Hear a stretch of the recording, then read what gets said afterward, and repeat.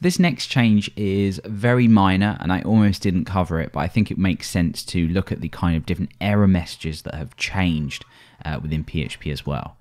Now, to take an example of this, we're first of all going to hop over to PHP 7 and we're just going to build out a really simple method within a user class.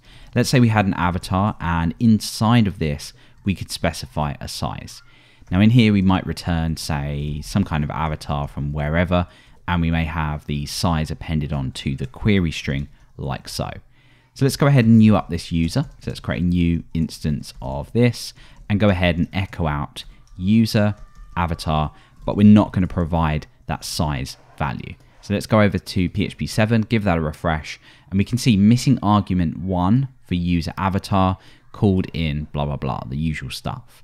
Now the change in PHP 7.1, if we just copy this over to our VM, makes a little bit more sense. So if we just give this a refresh, you can see here uncore argument count error, too few arguments to function user avatar, 0 passed.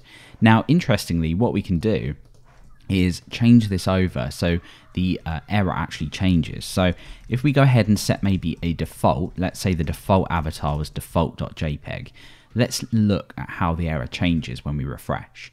So you can see here too few arguments, 0 passed in, and at least 1 expected. So it's really just improving the way that this reports. So, and at least 1 expected.